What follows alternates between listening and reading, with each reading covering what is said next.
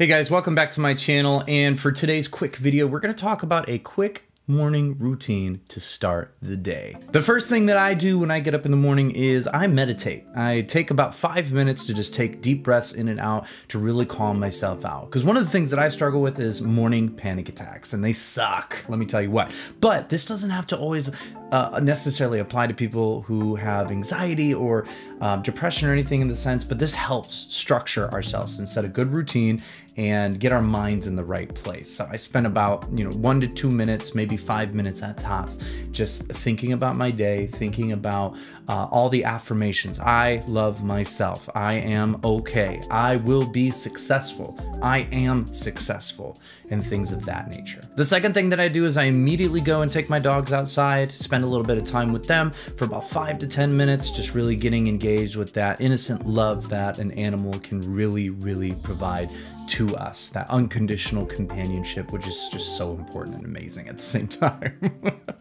Afterwards, I take about a 5 to 10 minute run on the treadmill, which gives me just that adrenaline boost for the day, getting really pumped up and ready to go. And at that point, I'm ready for a shower. While I'm on the treadmill and while I'm on, just this path of, just happiness and getting myself in a good place, I'm always reading a self-help book. One of my favorite books is You Were Born Rich by Bob Proctor. I definitely recommend checking that out. It's worth every single second of the read. You can get it on Audible, and Bob himself will be talking to you, and it is wonderful. Very good read.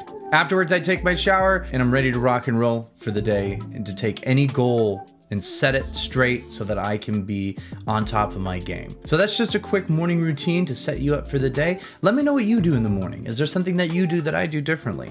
What has given you positive results? Let me know. And thanks for watching the video.